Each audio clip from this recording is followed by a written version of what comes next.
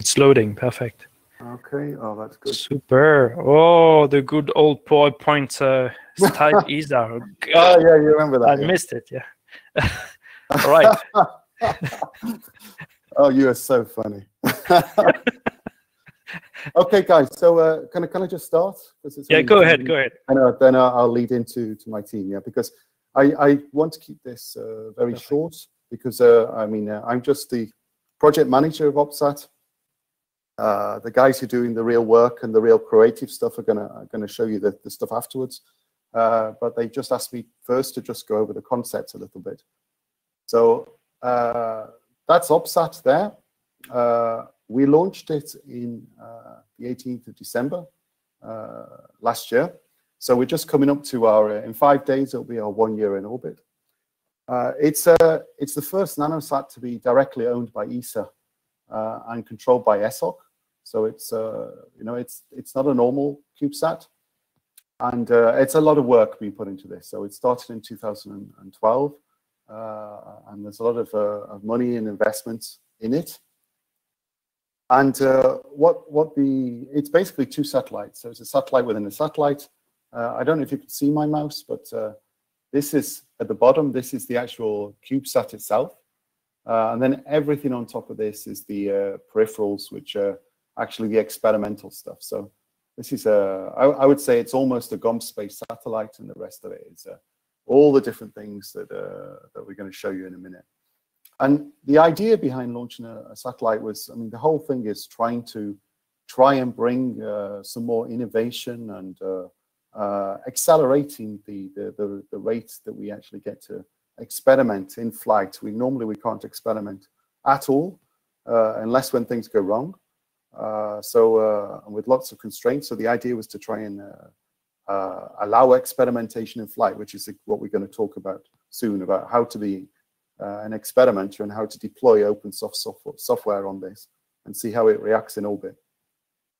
So there is a full set of equipment there. We have sensors, actuators, star tracker, magnetometers, GPS, reaction wheels, etc. So all that's there. There is open access to all the telemetry, and yeah, you can get that via something called MUST. And if you're an experimenter, you can just log into MUST and see all the telemetry as it goes in, and we accept telemetry requests. There's also high-speed communication, so we have X-band up to 50 megabits per second. I mean, we're not at 50 megabits per second yet, but we will get there. S-band communication. We have a laser receiver on board, a software-defined radio as well on board, a receiver. So in UHF band, it's like a spectrum analyzer in space. And perhaps the most interesting thing here is we're flying an 800 megahertz processor with a reconfigurable FPGA. Now, most command and control processors are not 800 megahertz. So this is they're more like 24 megahertz would be the standard ESA command and control processor.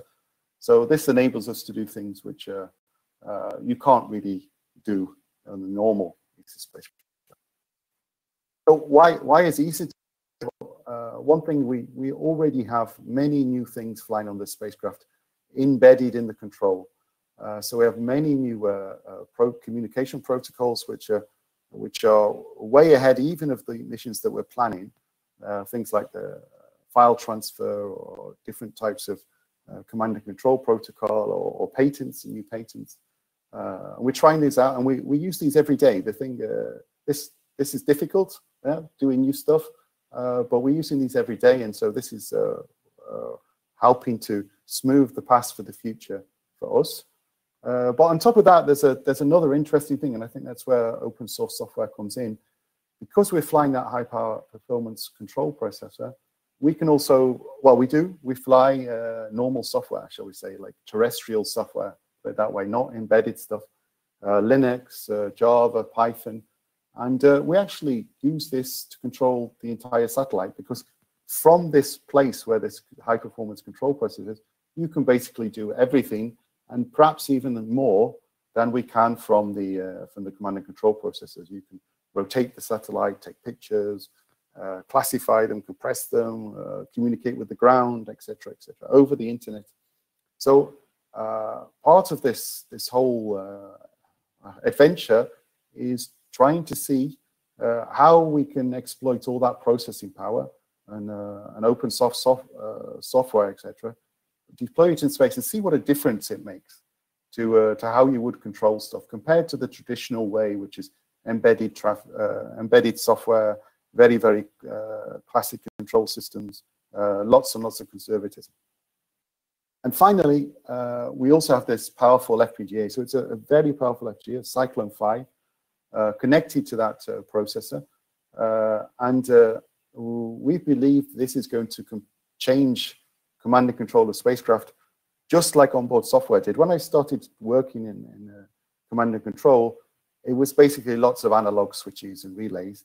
And already the deployment of onboard software, I mean, you guys can't remember this, but it changed everything. It was a revolution, being able to change things as the spacecraft mission went on. And we believe being able to change a firmware in space is also a revolution. And we're already seeing that. And some of the things we've done on OPSAT, there's no way in the world you could do this on a normal spacecraft. And it's incredibly powerful. So what do we offer on OPSAT? So as well as being this for ESA, we are offering this also to the public. This is the first public satellite, shall we say, where the public are allowed to deploy their own software. So, and this is the point, where the whole idea behind allowing the public, and by the public we mean everyone, but could be firms, could be institutes, but it can also be individual people. And we do it at no extra cost. So there's no extra cost until November 2021. Basically, you get to use this for free. No bureaucracy. You fill out a form. It takes 2 minutes, and from that moment on, you get access to the platform. You can see the technical documentation and the actual getting the software on board, especially if it's following standard practices, is really, really easy. You get to do stuff. And you get the results, and we don't ask for anything. We don't ask that you have a paper or fill out any form or tell us even if it worked or not. This is the idea is that it's for you, and we are the facilitators of that, and we look after the risk of the spacecraft. So you don't have to worry about that. We're gonna look after the spacecraft itself, and you can deploy your software. And this is the idea. So the satellite can be reconfigured in many ways that are completely impossible. Like we can bypass CCSDS protocols on the communication, for instance. You can change the firmware, as we just said with the FPGA. You can reconfigure the entire processor. I mean, you can go down. You can just, in fact, it's even possible to get rid of Linux and start at bare metal. So, and also for the first time, you're also allowed to command and control the spacecraft over the internet. So we allow the ability, in fact, we did the first one on Friday, an external experimenter to command and control their experiment over the internet. But remember, the experiment can be really powerful, like rotating the spacecraft and stuff like this. And of course, there's an OPSAT community. I'm sure the guys will talk about it later, where we have lots of experiments already. We have 151. It's always increasing. And of course, there's a community there where it's a good idea to synergize, exchange. Experiments can be built on top of each other. Now, the story so far is, because this is open source software, the first thing I have to say is SatNogs. So we thank you very much. So we start, although now the mission is doing really, really well in terms of, we have a X-band and S-band and megabytes of telemetry going up and down. It wasn't like that at the start. We had a terrible time to start with. The first pass we took, we had no packets, no commanding. Yeah, for several months, we relied on UHF with a very bad link on our side, and a very bad, big thank you to SatNogs, which is an open source project, because without us, I really think we couldn't have run the mission. So yeah, thank you for saving our mission. Also Linux, the power of Linux for me wasn't obvious until I saw all of my team basically using it in such powerful ways. I couldn't believe it. Yeah, so I mean, I'm sure they'll go on about, but I come from the old way of operating spacecraft, and seeing them use this, the power of Linux to make the thing efficient is quite amazing. And Python, we have Python on board, and managing the experiments is a completely different way of working with things, deploying Python packages and doing some amazing things.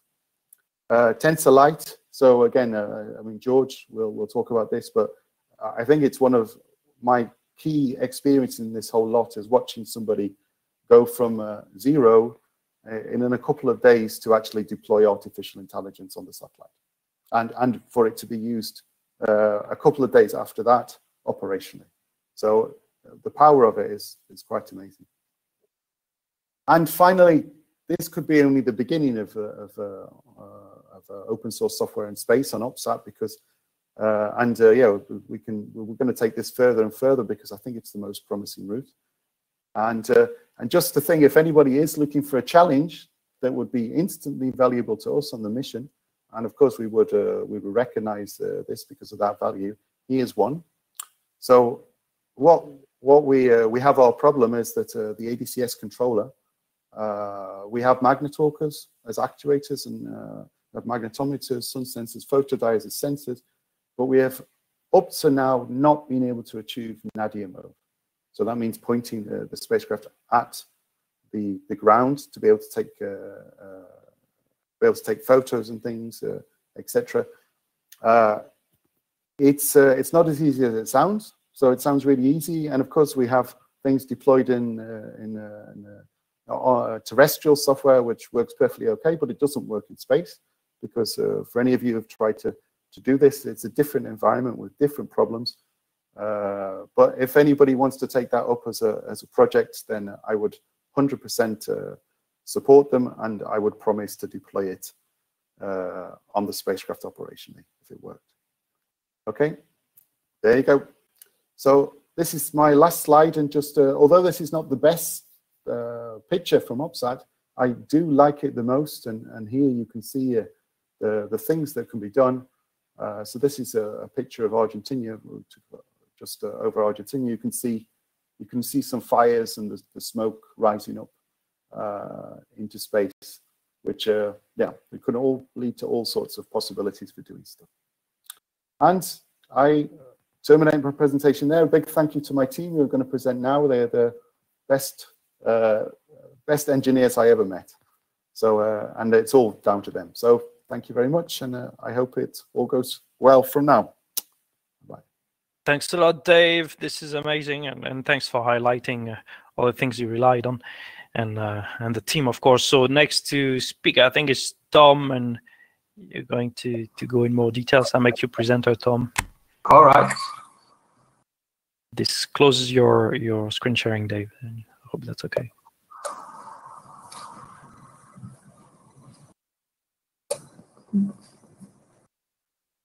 Okay, George, I got your message. All right, can you hear and see me? Yeah, I can hear, I see you. This is amazing. Great. All right. You're sharing your screen? Yes, let's have a look, share. All right, first try, nice. Perfect. Okay, the screen is yours, go ahead. All right, thank you.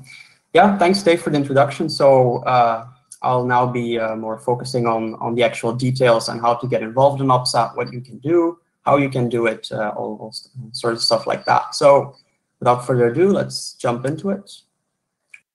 Wait, I have to click here. Okay. So I'll briefly show you our experimenter community and how to get involved.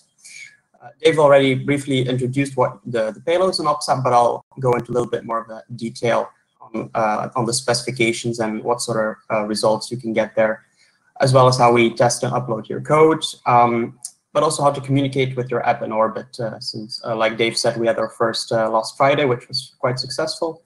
I'll talk a little bit about the operations, and also highlight amateur radio on OPSAT, just a slide or two. And then we will go to some live demonstrations. We have quite some things to show you, so hopefully it all goes well. We did have some issue with the fact that for our demos, we needed the ESA VPN, and for some reason we can't join the conference when we're on the VPN. But so you might see some of us which are dual joined with some accounts. So hopefully that all goes well. So let's see, we'll do our best. And maybe if it even goes well with the time, we will have a live pass demonstration with the spacecraft. All right, I'm just gonna, because I'm also logged in here with 2 computers. Okay, so about our experimenters. So as Dave already said, so we have a very wide range. So we have startups, universities, even individual research groups, but even large corporations. So you see, for example, Airbus, CNES. We have a very, it varies greatly, and so do the subjects of the experiments themselves. Up until now, we've had 153 registrations, and the main interaction happens through our community platform. So let me just drop the link there. As you can see there from the distribution, it varies a lot. So a lot of the applications are on board with respect to image compression, housekeeping, telemetry. But we also have some experiments using the software-defined radio, like you can see, some ADCS monitoring, a lot of scheduling and autonomy. So this is something that's actively worked on, as well as inside ESOC itself, for more smart scheduling, so to say. Like I said, so our community platform is like the central, the core of the OPSAT mission. I've just pasted the link in the chat there. So what we're using it for. So first of all, like Dave said, you can get every spacecraft telemetry parameter that there is in near real time, and also export those parameters, look at command history. So that's one thing that this portal provides access to. But also, most importantly, live connection. So when we test your code, or you want to check your application, you can also connect to our testing infrastructure, which are a couple of flatsats, which I'll talk about in a minute. But also even connect to our mission control system and send and receive your data over the ground station link. So this is something that's very powerful.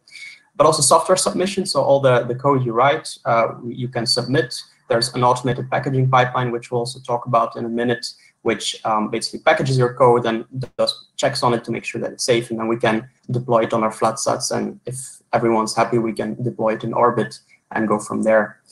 Also data dissemination, so if your experiment generates log files, images, IQ files, radio recordings, you name it, you generate it on board the spacecraft, and we synchronize it with the platform there, and you can get your data via SFTP. All in a near real-time fashion.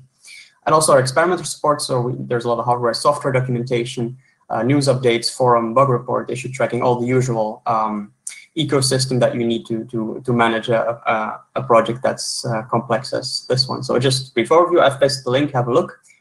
If you want to get involved, there's instructions on the homepage, so just shoot an email to Dave and me as well, if you want to get involved, and that's the usual standard procedure.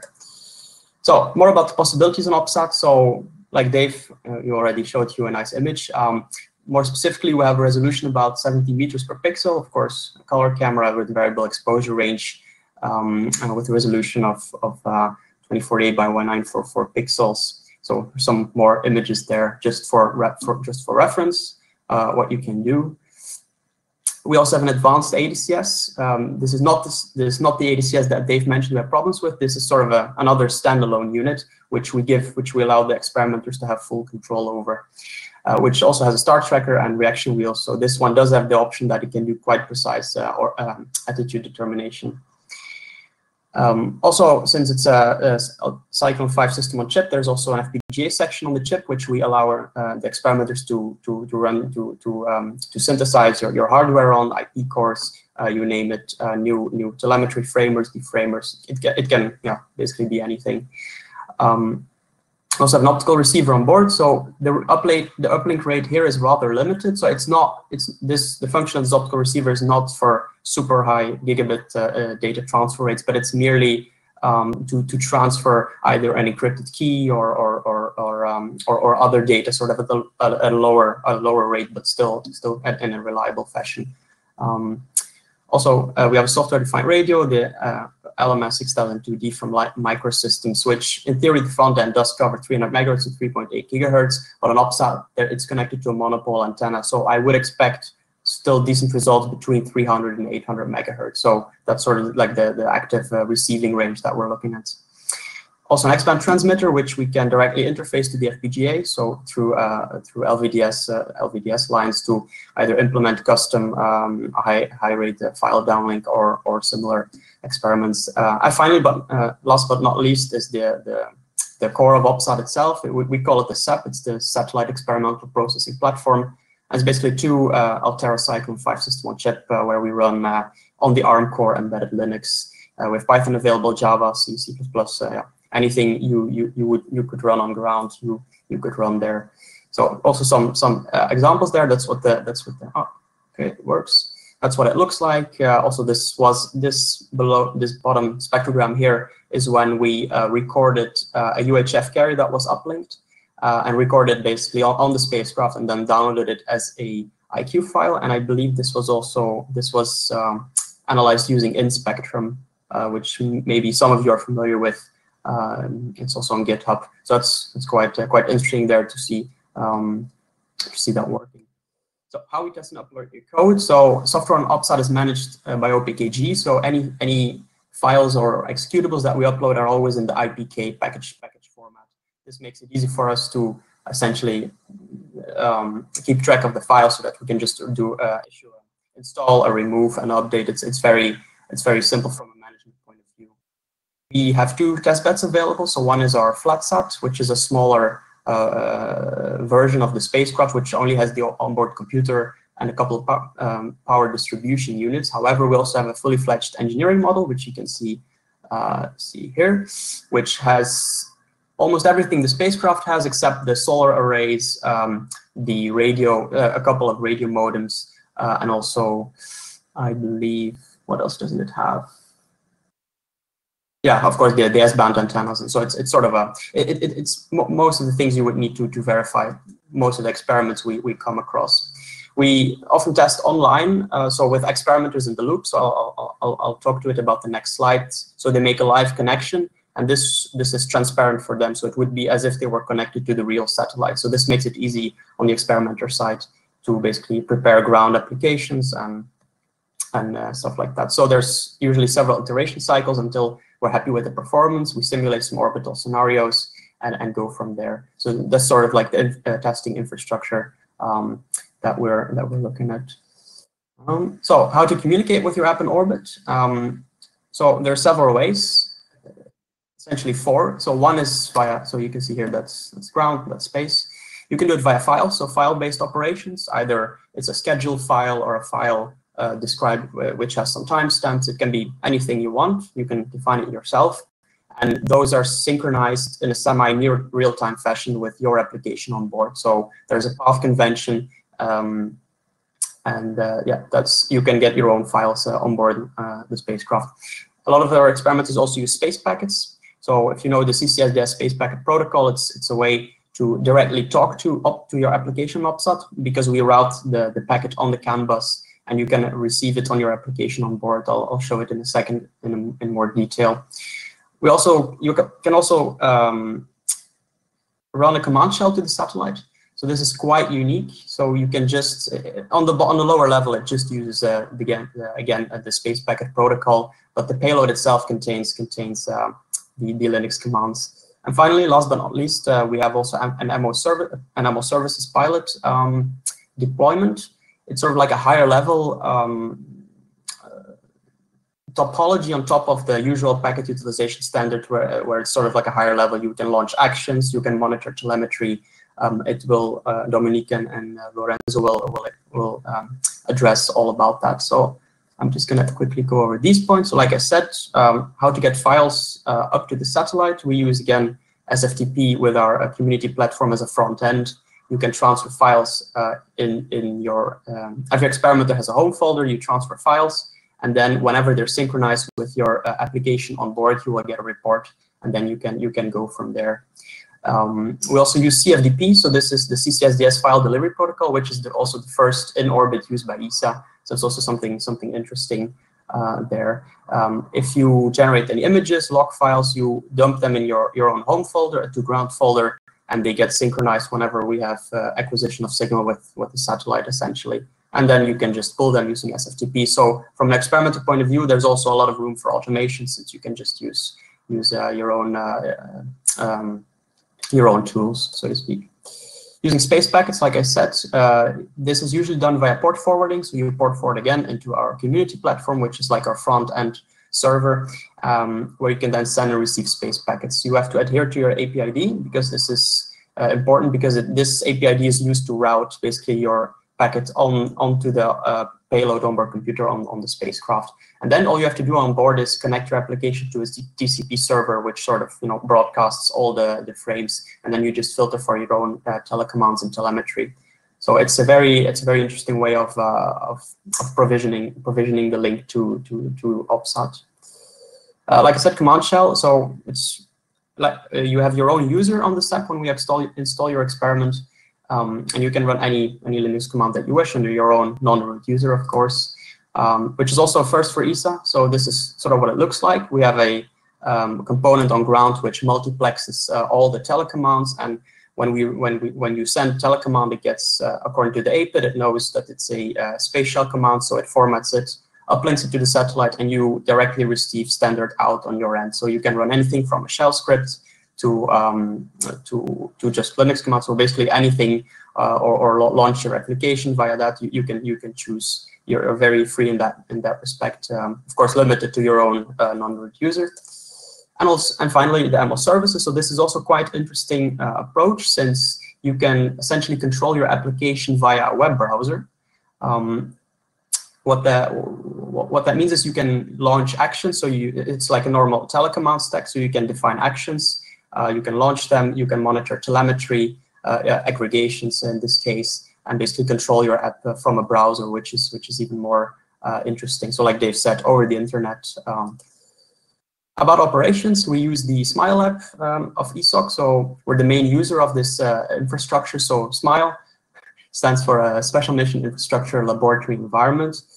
We also heavily use automation, because the OPSAT passes due to the sun-synchronous orbit that we're in. There's usually 2 passes before 6 o'clock in the morning, and then evening passes after 6 o'clock after 6 p.m. So there's never an overlap with working hours, really. So we usually automate everything and pre-program activities and monitor the system. So of course, most of the commissioning in the last months has been done remotely due to COVID constraints. That was also quite interesting experience, but now we're quite used to it and have adapted quite well to it.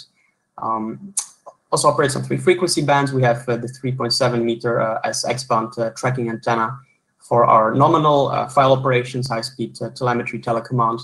And we also have UHF, which we also use from time to time. The downlink usually we keep active to increase our coverage, also, again, via SatNox, which I get to now. So amateur radio and OPSAT. So in the beginning, before launch, we published the downlink specification, so the formatting, how to decode it, because OPSAT uses UHF amateur radio frequency. So also in collaboration with Chris Bridges, I think he's still in the loop, yes. So thanks also Chris there. So it was quite an interesting experience. We saw a lot of activity, so the outreach was quite amazing. So there was a lot of signal reports during the LEOP, also including the first beacon reports, also via SatNox, and also individual signal reports. This was amazing to see. We also presented the GNU radio conference. Let me just quickly provide you the links here. So that's from our GitHub page. And then there was this publication, which should have the presentation as well as the paper. Okay. Yeah, so via SatNox, I think the numbers are already out of date, but there were already more than 630,000 UHF packets received, and in total 13,500 passes with OPSAT. So that's quite some amazing numbers there. And we also do have more UHF activities planned in the future with respect to the UHF downlink, where we might look into image dissemination or other interesting activities, sort of transmit encoded text, or we still have to figure it out. But if anyone has any ideas, then feel free to reach out and we'll see what we can do. But there's definitely possibilities there. Yeah, here again, you can see sort of the wide variety of activities that we had during the LEOP. So we had the FH Aachen tracking us via SatNox. There was also the Dwingelo radio telescope, which I believe also was one of the first to decode one of the beacons in only a 2-degree elevation pass. But of course, that doesn't surprise you if you have such an installation. And of course, on Twitter, lots of activity with people using GR OPSAT to decode the first beacon. So that was very interesting. So ESA so we weren't the first to make contact. So we saw already before we made contact that the spacecraft was healthy and that beacons were being transmitted, indicating the antennas had deployed. So this was very valuable. So again, excellent job there. And now I will leave it to Dominique, Lorenzo, and George to slowly start moving to the demo. So like I said, we had some technical difficulties, but let's see what we can do. So with that, I would say thanks, and let's now move on to the more practical session. So I see that Dominique said, I think George is ready to roll. So let's see how that goes. Yes, thank you, Tom. Thank you. George, I give you presenter rights. You can go on.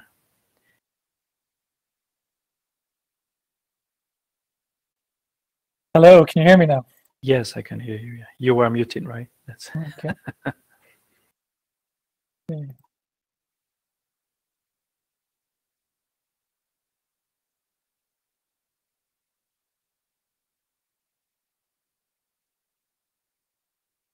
Good. So you're the presenter. You can share your screen. It's in the middle, bottom, middle. Perfect. Yep. Okay. Great. So. Nice. Get started. So I believe we only have about 30 minutes until the pass. Correct me if I'm wrong, Tom. So I'm going to try and do this a bit quick so that we can have some time for Dominic to do his presentation as well. Okay. So Dave gave me a very nice introduction on how we ran AI on board the spacecraft. And I'll provide some specifics in terms of how we used open source technology to achieve this, notably with TensorFlow Lite, and how the use of open source technology and already all these available resources that we can run off the box allowed us to run this and get started in about a week's worth of work.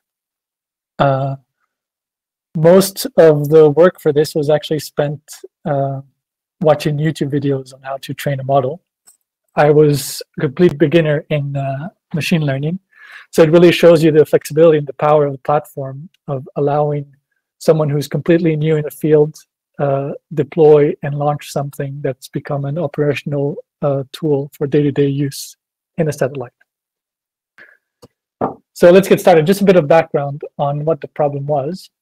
So we have some challenges with our attitude control. And as Dave mentioned, we don't always get nadir pointing. So when we took images, when we were acquiring images, we were getting a lot of bad images. So either they were pointing out into space, either they were too blurry, or either they just weren't interesting at all. For instance, overexposed. So while we're trying to figure out the solution to our nadir pointing issues, what we could at least do is filter out the bad images that we get.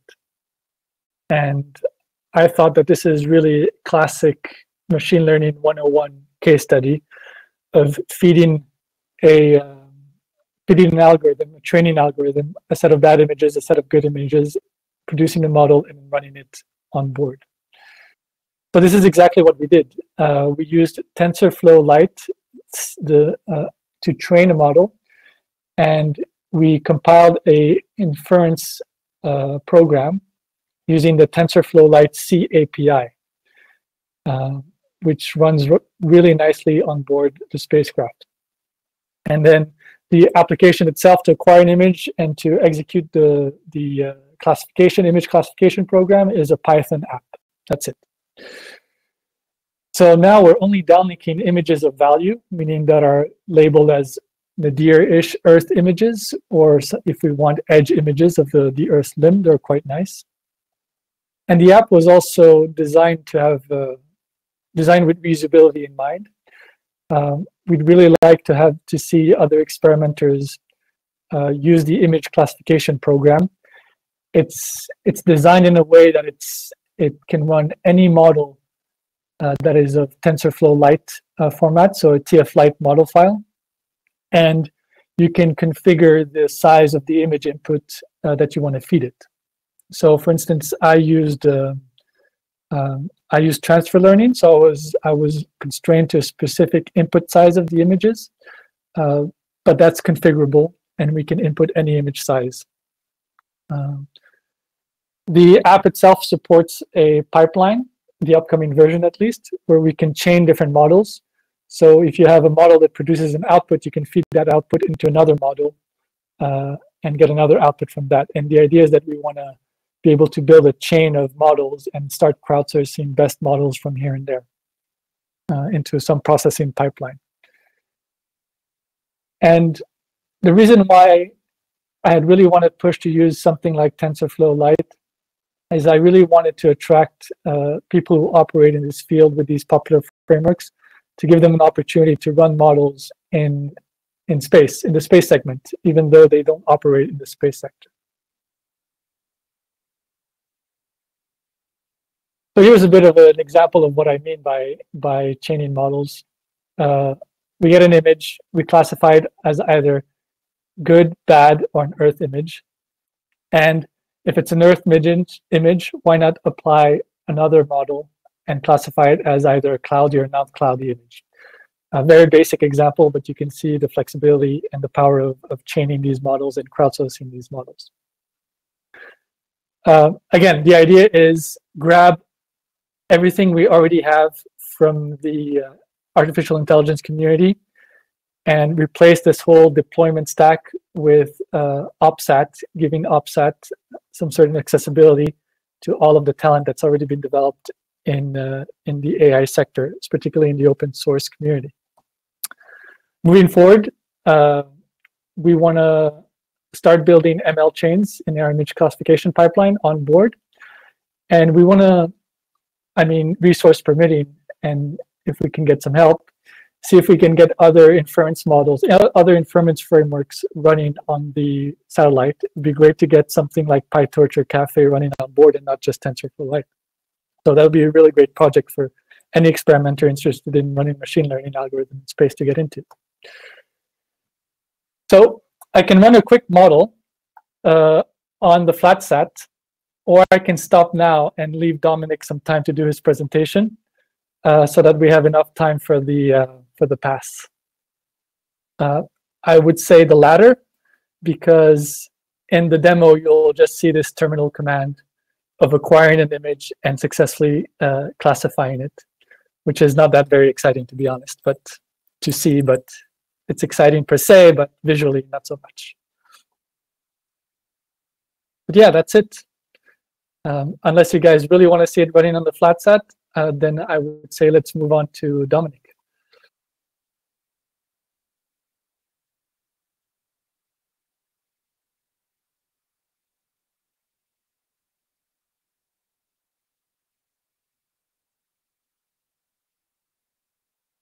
All right, so if you guys want the demo, then I have to switch users, meaning we'd have to switch presentation rights from George Prez to George Ops.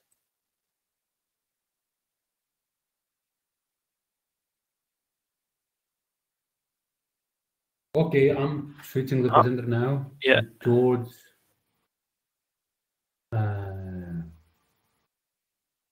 George Ops. Okay.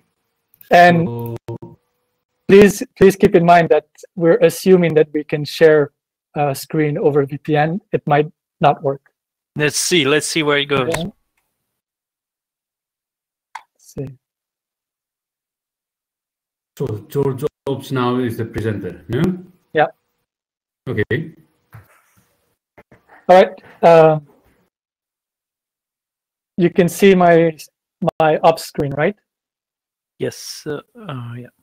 All right, great. OSMCF, yeah. All right, awesome. So let's not disconnect my other user because I'm relying on it for audio. We won't. All right. So this is we're in the Linux distribution payload processor, which is on ARM9. So this is why we're able to run cool stuff like Java, Python, and C and whatnot. And this is why we're able to run TensorFlow Lite on board as well. So this is the processor that's a payload that gives us the processing power to do so. So I'm in my experiment folder here, and essentially I just have this Python script that will trigger an image acquisition, and then put the image, resize the image as an input image for the image classification program, and then feed it into the image classification program, which uses TensorFlow Lite. So I'm just going to run it. I've disabled the image acquisition because this is the flatsat, and this is the small flatsat, and there's no camera on board. But I've prepared an Earth image here, which it should classify correctly as an Earth image. So let's see, Python 3, fire, there we go. So here we acquired an image. It's resizing it using these image processing libraries. It ran the image classification program, which again is a C program with TensorFlow Lite C API. These are the results of the prediction. So it's 90% certain that it's an Earth picture. It labeled the image as an Earth. And in our configuration file, we said, you know what, keep images that are labeled as Earth. So it's keeping it. We told it not to keep the raw images. So its raw image file format doesn't exist. And then it's moving it to our toGround folder.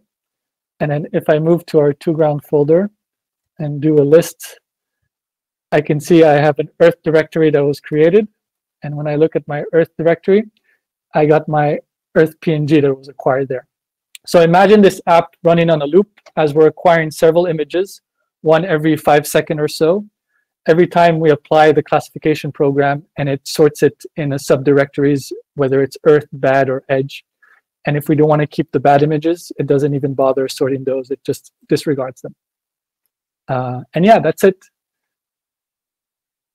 It'd be interesting if people can figure out a model that runs faster or a model that does more classification, like within Earth images. Maybe we want to see novelty detection or cloud detection or land versus sea or whatnot. Very nice, George. Is your code available or? It is.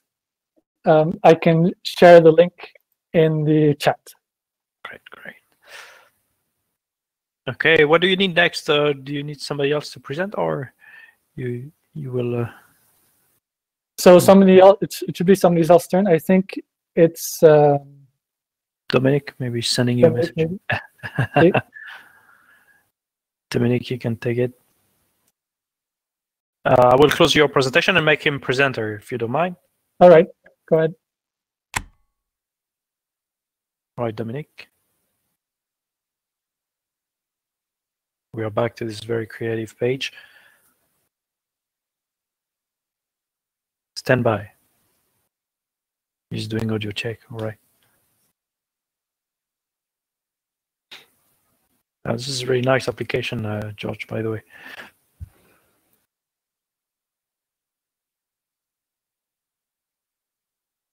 Thanks for the link.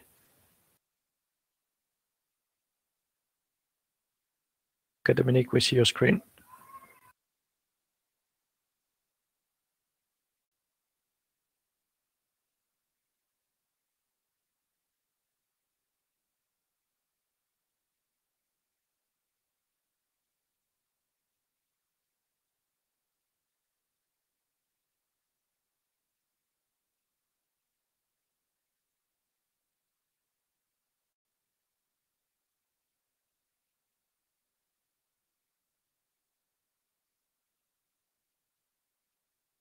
Thanks, Pradita.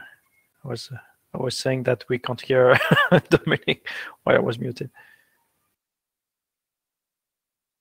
George, maybe while Dominic is no phone. Okay. I think you should be able to hear me now. Yes, yes. Okay, sorry for the delay. Yeah, I forgot problem. I have to connect with microphone.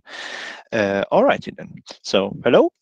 I would like you to introduce you to Experimenter Framework. This is this highest level application framework that we make available on board of OPSAT that Tom mentioned before. So yeah, let's get to it. Oh yeah, I should be able to also do this, maybe with some luck. Okay, hello. So just a few points I want to go over. So system overview, what is NanoSat framework? What do we provide as a software development kit? What do we provide as auxiliary tools? And then we switch over quickly to two demos. First, I'll demonstrate really quickly what can you do with what we provide, and then I will hand it over to Lorenzo, who will demonstrate a higher level end-to-end application supposed to perform camera acquisitions in organized manner. Okay, so system overview. This is OPSAT. Similar diagram to what Tom already has presented, just differently organized. All of the gray boxes are hardware. Here are the two buses, CAN bus, SpaceWire. Recently, we started using SpaceWire. Still working that one out. And here's our two main pieces of software: NanoSat MO framework with libraries, supervisor, and applications that you can build, and payload drivers, which is just a set of hardware drivers that NMF talks to. So what NMF is really it's a framework allowing you to build applications without having to worry too much with interacting with the hardware. What driver do I load? What command do I send? Or I want to have a telecommand or parameter available to the ground. How do I do that? NMF makes it possible with just a few lines of code. Then on our ground segment, after the space link, we have data proxy. This is something you might hear about, but you won't see it yourself. This is internal part of our mission control system. It routes data across different paths. And then we have another NMF element, which is called ground MO proxy for experiments. This one ensures that any kind of services, it's a service-oriented architecture, by the way, any kind of services exposed on board, like telecommanding, so action service or parameter service, are available to the application on the ground, because the applications that are made in a manner that's not necessarily fully aware of the link. They shouldn't be necessarily aware of the link presence or not. So whenever you need your service to be present all the time, like your parameters or your telecommands history, you make something that's called proxy. And then this is where you are, the experimenter. So you can interact with this software stack in different manners. So first, you can just use your web browser and use the top level interface that we provide, which is lightweight web-based MCS. You could skip that. You could make a custom MO mission operation services or NMF-based ground application, which still uses this proxying facility. Or you can say, okay, I don't care about any of that. I just create my own ground application, which may or may not be MO based, may or may not speak NMF, NMF understandable interfaces. You could just connect directly here and send space packets via a dedicated TCP port. Okay, moving on. So what do we provide? We provide monitoring and control. There is a payloads abstraction layer, which is really hardware abstraction layer. So instead of having to do something with IMS 100 image sensor, you just use camera service. You say take picture. NMF supervisors applications for a management component, because NMF supervisor, we use this one extensively in operations. It's our central point which starts and stops all the applications, whether they may be NMF applications or not. There are some basic signals that it handles for the platform. So the OPSAT payload processing platform needs to do a few things like send a heartbeat to our onboard computer. A supervisor takes care of that for you. We do perform the space-to-ground replication via ground MO proxy. There is a whole concept of data model which is called COM archive. It stores all the telecommands history on the telemetry history and the definitions. This is replicated across space-to-ground. It's a little bit problematic component, but we'll figure it out right now. This replication provides us offline mirroring of the data on the ground. Now, the space application stack looks like this. We have satellite platform at the bottom and satellite bus. So you can see all the payloads here, all the interfaces that we use. So there is our MNMF layers, which is payload abstraction layer. There is extra abstraction within NMF, which is called adapters. So in theory and in practice, this abstraction layer is platform agnostic, which means that we can run it on OPSAT, but we can also run it on any mission. In this case, it's either OPSAT or a simulation mission that you can run on your own computer. Thank you, Red. So we also have MNC services implementation with an NMF core, and there's those generic composites that you can infer, and there's application, which is your code.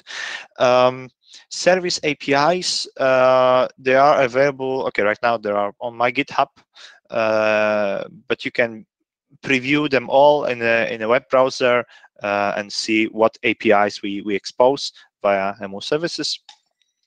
Now, what do we provide in simulators? We simulate core OPSAT payloads, GPS, IADCS, and camera. We allow executing simulation scenarios, time control, visualization, interface, Celestia. Okay, this is work in progress. Any help on that would be very helpful, very appreciated. Portable implementation, which means that it works cross-platform really on Windows, Linux. It's Java-based. We also support since some time ago hybrid mode, which means that we can run simulator actually on board of our satellite or on board of our engineering model and payload some of the service and simulate some of the platforms services like GPS or navigation, because of course when you are in a stationary satellite, the GPS it's not moving, so it's not that useful. Okay. Thank you, Juan.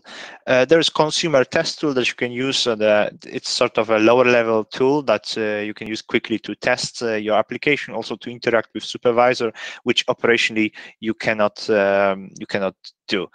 And there's this lightweight mission control system, which is really a web interface that we host. We also provide it to you as Docker. So while all of the NMF, or I would say 99% is open source, lightweight mission control system unfortunately is not, although it is freely available to all the experimenters who send me an email that, well, read a license and say I accept it, and then you get the binaries, a set of Docker images. Yeah, you can. You should be able to demonstrate it in a second. Okay, so NMF in a production-like connectivity is this is how it works. This is how it works on an actual satellite. This here is broken by a space link, of course. and you can also replicate it on your own computer. It's just a little bit more work. Normally, you can just bypass this component altogether, connect directly to your NMF application, because, of course, this proxying is supposed to be transparent. So demos. I'll just very quickly run over my demo. Do you guys mind if we actually run a little bit over? If Tom wants to demonstrate the pass, then I say I do a quick demo. Then we jump to the pass, and then I would say close to the end of the pass, maybe Lorenzo can jump in with the second demo of NMF. Why not? Yeah, it's good. So if we can catch the pass, it's nice. Okay. Less than 7 minutes now. Okay. So just jumping quickly to the NMF code. This is what I have in NetBeans right now. So what I can demonstrate to you is starting supervisor and perhaps showing some basic interaction with it. Debug mode is not necessary. I just discovered some compatibility bug with Windows, so I won't be able to start an application, I believe, but we'll manage. So this is the supervisor that just started. There's this tool that I mentioned, which is consumer test tool. You can use it yourself. It's part of NMF. It's part of NMS SDK, and you can actually display quite a bit of information about the supervisor already, or any application that you connect to. Yeah, but what I wanted to show is actually this higher level tool. Let's see if this works out. So you get it as a set of Docker images. This is all described on this website.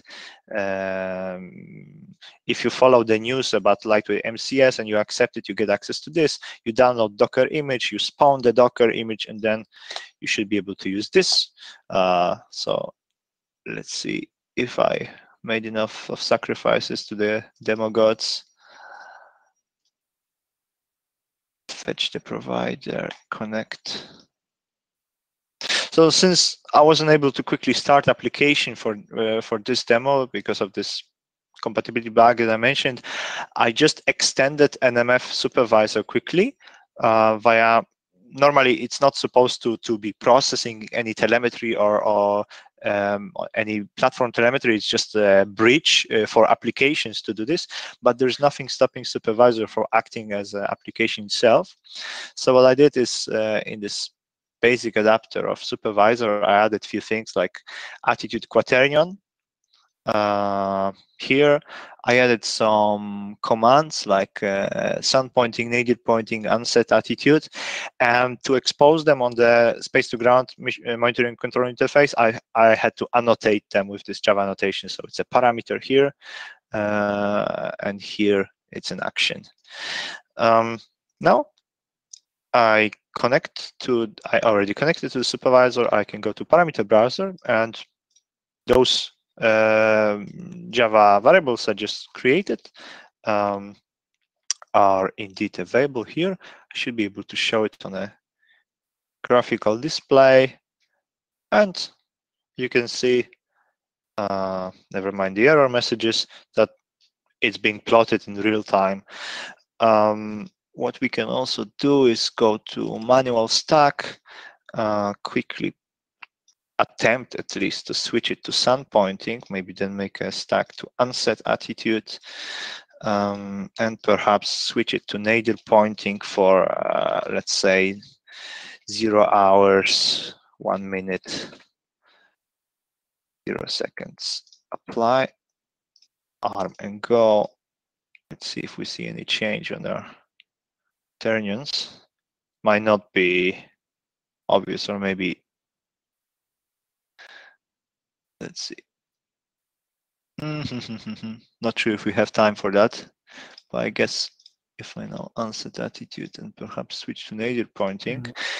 I don't know how long you need to switch to Tom, but your 3 minutes. Yeah, less than 3 minutes thank you. To impact. Yeah, perfect. We'll switch over shortly. This is the last point of my presentation. Oh yeah, so here's the manual stack. You can see the action history. So all of them, they were successfully released, accepted, and then completed on board. In this case, by supervisor. In your case, that would be by your application. Yeah. Well, we don't see much of attitude change. There is actually non-discrete slew implemented in the simulator, so I don't expect it to be immediately visible. Okay, this concludes my part of presentation. I suggest we quickly switch over to Tom for a pass. Very nice. And then back to Lorenzo to demonstrate the camera application. Very good. Tom, this is to you. Okay, can you hear me? Oh wait, I'm having some feedback. We can hear you. We hear the feedback a bit. Okay. Let's mute this one. It's better now, anyway. Okay. Tom, I'm going to use this to communicate with you as well. Okay. I think you can all see my screen now, right? Yes. Okay, so we're just waiting for our antenna to start tracking. So this is azimuth and elevation. So we're at 1 degree now. So this is for our S-band antenna. And then for UHF, we have our connections here. Okay, so we're connected via tunnel to our UHF ground station in Austria, so no data yet. So let's switch over to prime chain. So this is this data proxy which Dominic was referring to. So we're connected to our Cortex, which is our ground station. We're connected up to the MCS. Okay, all looks good. This is our automation system. So all procedures are essentially loaded as XML files. And there were already all the telecommands sent. So we're now waiting for a response for the spacecraft to do the time tech Q check to basically resend the schedule. So we're just waiting for AOS now. So let's see. Your elevation is at 3 degrees. Okay, so we see a weak signal on the downlink. Okay. Stand by for telemetry, and we have telemetry. So there's idle frames. Let's just filter for a bit. And now see some housekeeping data. Okay. Your carrier is enabled. Okay, yeah. So we're getting data here. So we're seeing anything from pseudo beacons to fault detection, isolation, and recovery, to down to quaternion. So let's just check here. Our onboard software mode is operational. Everything looks okay. We just saw a response to a watchdog reset, I think. Let's switch over back to Mattis.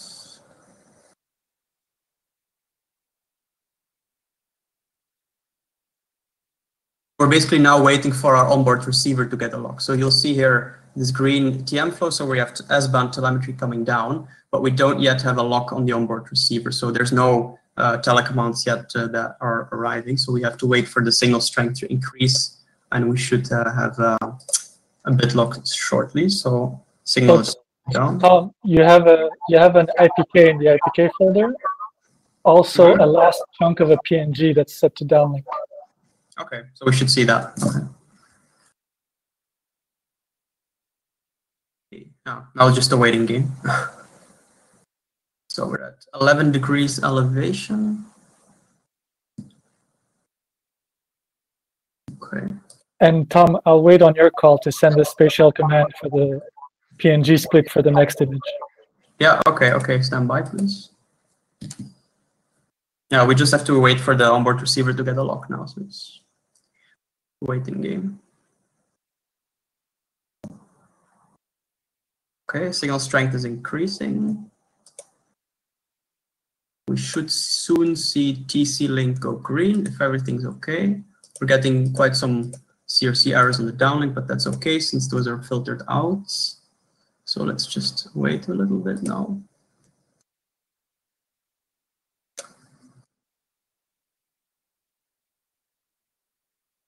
Tom, can you have client 4 on the side?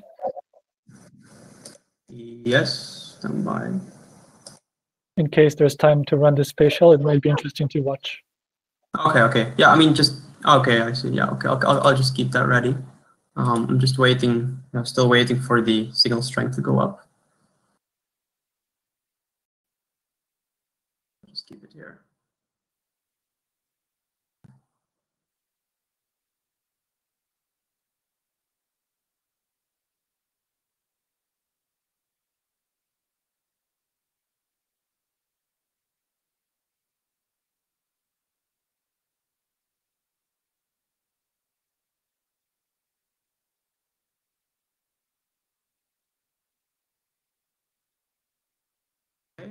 It's increasing, so we should soon have onboard lock. Let's stand by.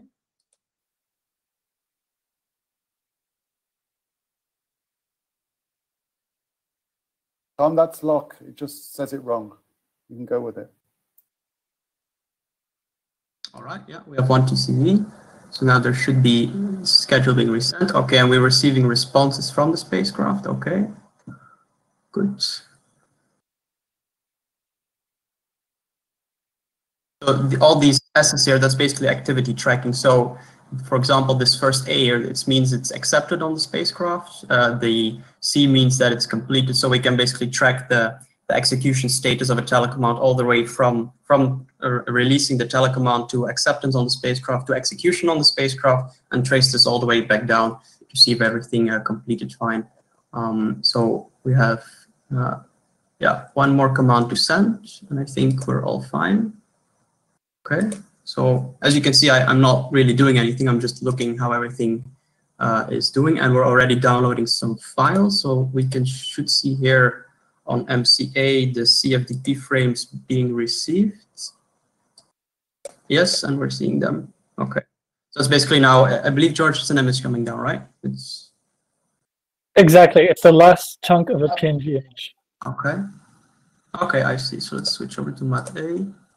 Okay, yeah, and here we see onboard telemetry, which was compressed and stored, being downloaded now.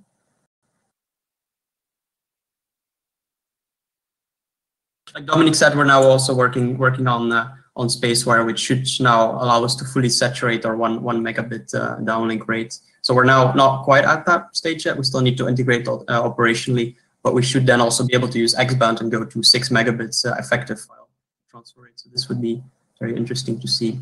Tom, this is what do we see right now? Those are logs of your spacecraft? Yes, so this is a log from the automation system. It's reporting the completion of a file download. So you can see here from the ground station, we're receiving all these packets here with a certain APIT. So this is APIT 124. And you see here that this daemon reports a connection here. So it's being routed to an application which sort of assembles this file. So if you look at this file, it's just binary chunks of the image file, either compressed or uncompressed. It really depends. So actually, we could have a look at what's on board. Should maybe still be in the log, but let's check.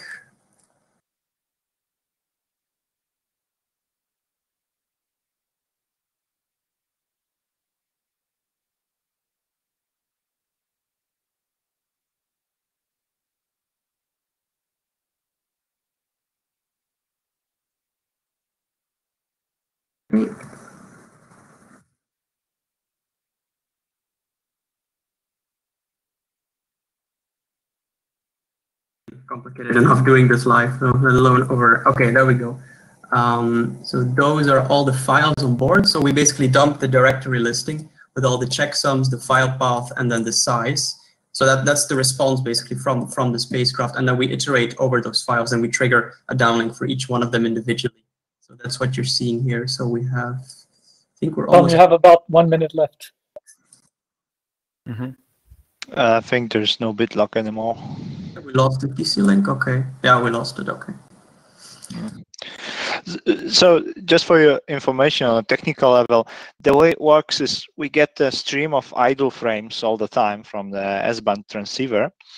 And at the end of each frame, there is so-called CLCW, commanding link control word, I think it's. And in that CLCW, you actually get a feedback from the transceiver, whether we get a RF lock and then a bit lock and a frame lock. I can bring up the. Thank you, Ian. It's called. Oh, there we go. CLCW. Right? Okay, I got it. Yeah, here we go. So yeah. Then I suggest we close it out whenever and go back to Lorenzo for a final check. Yeah, I think. Unless, George, was there anything else you wanted to? I mean, the pass already over, so all the other will have to be rescheduled or. No, it's good. It's okay. There was no opportunity for the APK to apply. Do you want to assemble the image that we downloaded? Feel like, or shall we let Lorenzo do? I'll do it and I'll share it after Lorenzo's talk. Okay, perfect. Yeah. All right. Should I make Lorenzo? Please. Yeah, I have to share my screen. Perfect. You're in. Remind you, we're soon finishing the workshop, but we want to see the picture. Okay. Cool. I'm starting with a much simple demonstration, the camera acquisition system, which provides a full end-to-end experiment, which includes a user interface, a ground application, and a space application. With the objective of the system is basically to schedule the activity for taking a photo of a defined ground target from the spacecraft.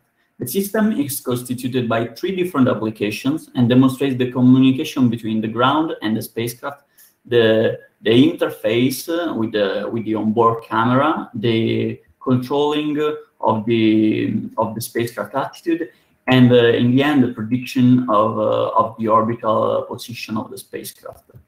The camera acquisition system is tasked with planning and scheduling of photographs, implying a minimal intervention of the user throughout basically a high level of automation. The user is provided with a few crucial information needed, which results basically in an easy-to-use system. The system can be conceptually divided into, sorry for the, give me a second. Can be conceptually divided in 2 segments, which in this example will be resident on space and on ground. The first, very simply, is the space app, which is resident on board the spacecraft and is responsible for telling the spacecraft when and where to orient in order to take the photo. On the ground part, the ground application calculates the time slots of the satellite passes over the target location and fulfills additional constraints. While the ground application also prevents multiple photographs to be scheduled at the same time. And finally, dispatches the photograph commands to the spacecraft and save the progress information received from the spacecraft. Last but not least, there is the Django application, which provides the user with the web server interface for the correct for interfacing with the ground application, which can be done by remote, as you can see. And it also displays the ground track of the satellites and provides the tracking information for previous photograph requests. The operation procedure of the entire system is shown here, and I will quickly, for example, the operation procedure starts with the user inserting the desired target information through the web server interface handled by the Django application, which are then transmitted to the ground application, and the ground application then calculates the time slots available for the photo using the current 2 line elements of the satellite by propagating the orbit either until the entered conditions are met or until a maximum time slot, which by default is set to a year in the future. The time slots are then sent back on the user interface. And at this point, the user can acknowledge for a specific time slot of the proposed ones. The Django application will send the request back to the app, which is responsible then for communicating the same request to the space application. The space app then starts a countdown from the present time of the request to the targeted time. Eventually changes the spacecraft pointing mode in order to point to the camera to the ground target, and finally takes and saves the onboard photo. And now I will quickly give you a demonstration using a simulator. As you can see, the user interface that you have here as first shows the current ground track of the spacecraft. On the right side here, we see there is a set of parameters we can insert. These are the latitude of the ground target to be photographed by a spacecraft, the longitude of the ground target, the maximum angle of inclination of the line of sight between the spacecraft and the target. And it is also possible to choose whether to take the photo at daytime, at nighttime, or at any time, like in this case we will do. When proceeding with the request of the access information, the Django application communicates the input, as I said, the input parameters we selected to the ground application, and which in turn gives us back a list of accessibility time slots of the spacecraft over the ground target. These time slots are ordered, as you can see, from the closest to the latest. We can select one from the list. And by selecting one slot and proceeding with the confirmation of the scheduling, the ground app saves the request and assigns an identifier to the operation, which can be used to retrieve the operation status. Here is 17. So if we type 17 here, we see that our request is waiting for the uplink, because this is just a demonstration. But after having saved the request, the ground application sends it to the space app, which as a response should have started a timer here, which tells us, as I already said, that at the end of that timer, the satellite will orient to the ground target coordinates and take the photo. Of course, in a real operation environment, this will happen. And this is simply the end of the presentation. And thank you for your attention. Thank you. Okay. Of course, at the end, the picture is stored by the application, and then you end up with it getting downlinked by the flight control team. Yeah, exactly. The application itself is not responsible for downloading and showing to the user the photograph, but this is of course an open point which can be added as a feature to the application. Do you still have the application at hand? Maybe you could. Sorry. Never mind. Yeah, I was wondering if you could show maybe a polar region with some of the also with a larger angle. As you can see, since the OPSAT is on a polar orbit, the greater is the angle, is the latitude. The more accesses we will have, the access will be closest to the present time. Indeed, as we can see here, is on the 14th of January. Maybe if we go down to 0 to the and we do it again, so no possible with this times a year. We see that what happens is that the accessibility is so low that not even in a year time it is. I don't know how accurate it is. All right, Lorenzo, Dominic, George, Dave, Tom. Thank you. Yep. Closing remarks. Yeah, I'll have an image in a minute or so. All right, right. Maybe we can stop it up. Good. But thanks a lot.